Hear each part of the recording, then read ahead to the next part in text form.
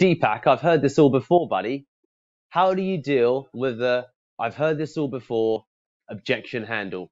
Hi, guys. My name's Deepak Shukla, founder at Pearl Lemon Sales. We're a sales training and development agency based in the UK as well as the USA and serving clients worldwide. And here today, in day number 59 of 119 days of cold calling training, we're here to talk about that I've heard this all before objection handle. But before we get into it, feel free to click the link below to get access to 17 additional strategies that are not shared in this training.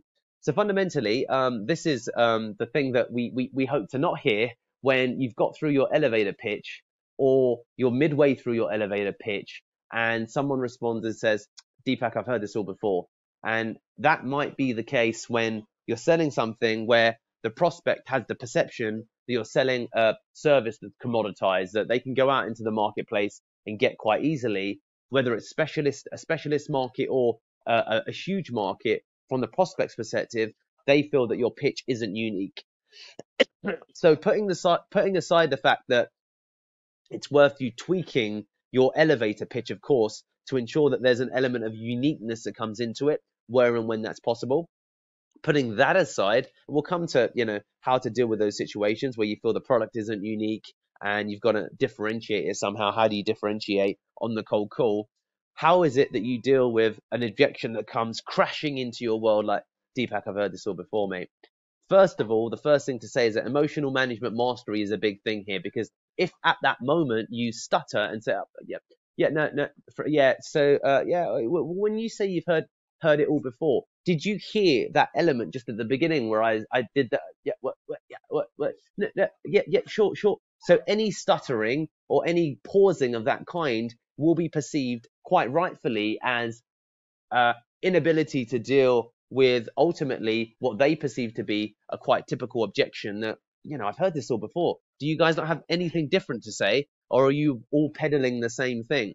So that's the problem that can often leave you unstuck and only become amplified through the way that you respond. So if you can train that kind of response out of your vernacular, you're already going to do better, because you'll immediately, most of the time, get shut down as soon as you start stuttering, saying, look, Deepak, I think we should just wrap it up here. I've heard all I need to hear. Thank you for your time. Feel free to send me an email. Goodbye. Something to that effect is how someone could wrap up, and they may not even offer the email. And if they do offer the email there, it's not something that, you necessarily intend to or want to take.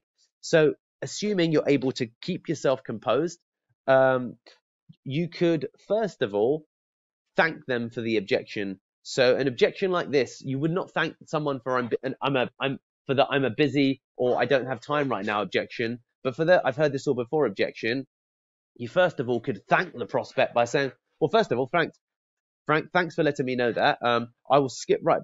So thanks for letting me know that. I'll skip right to the part that makes us unique. Then it's just, what, sometimes I need to lead with that just to be sure that this is an area. So an area that, you're familiar with. And typically the prospect will interrupt you again and say, yeah, no, I'm familiar. Let's go to the USPs then. So what you've done there by saying, well, thank you for letting me know that this is a space you're familiar with, you're responding, acknowledging that they've heard this all before, but you're not directly acknowledging or agreeing with the fact that your pitch is unique. How you're framing it in your prospect's mind is, okay, well, he said that part because he feels he needs to say that, but he's acknowledging that I'm not new to this pitch and therefore this service. So now he's going to go right to the part that makes him or them different. And that's the part that the thank you gets you. So someone says, look, I've heard this all before. I've seen this before. I've got lots of calls from you guys. It's the same thing all over again. You could say, well, first of all, Frank, thank you for letting me know that, actually, because I'm glad that I already can tell that you're familiar with this product in the marketplace. So I'm guessing you want to hear about what makes us unique, and I should just probably move straight to that part. And that element, and of course the prospect will most often say yes. It'd be a surprise if they say no to that response. That will open up a crucial 3 to 5 seconds of time where you say, well, first of all, let me just time that as I say it, actually. Well, first of all, Frank, thanks for letting me know that this is something that you're familiar with. I'm guessing I should just move right to the USPs in that case, right? I'm assuming that's what you want to hear. Cool. So that sentence that I've just said out loud took me 7.5 seconds. So there you go. Using that standard response to, and I've heard this all before, objection will ultimately give you an additional 7.5 seconds to figure out what it is that you're going to say next. Because that's what you need with a lot of these objections. You need to buy time, because I can't tell you about the USPs of your product, but I can say that if you allow yourself some time, you can hopefully think quick enough to be able to move the conversation onto a different track. And you can talk about some of the things that you might know to be unique. And if you're in a commodity market, we'll also come to how can you spin out elements of uniqueness in a separate call. But fundamentally, it's using that response as a pause. Now, there's other alternatives that you can use. I wouldn't necessarily, let's say, advise them, but examples could be, I've heard other sales trainers talk about this before. Pick your preference. These aren't mine, but I want to give you the options, which is, you know what, Frank, when you say you've heard this all before, do you mean, was there something specific that you've heard before? Is it about like SEO generating results? So for example, if you're selling sales training, let's keep it on sales training. If I'm cold calling someone to pitch them sales training, to say, hey, Richard, I could, we run a sales training team that can work one-to-one as well as in a workshop environment. Deepak, sorry to interrupt you. I've heard about sales, this type of sales training stuff before. There's nothing new. And to that, I could say, you know what, Frank, is it okay if you could help me out? Now, when you say you've heard this all before, what is it exactly that you mean? Now, this is an okay response, actually.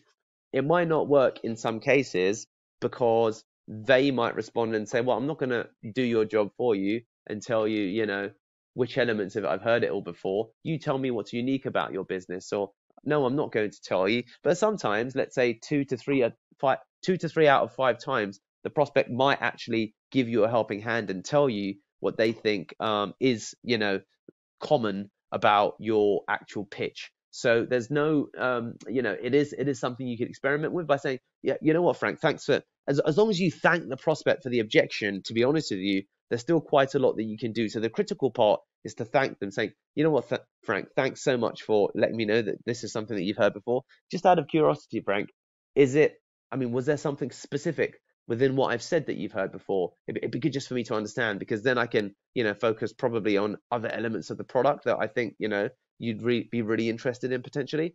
So that would be another potential way you could take it.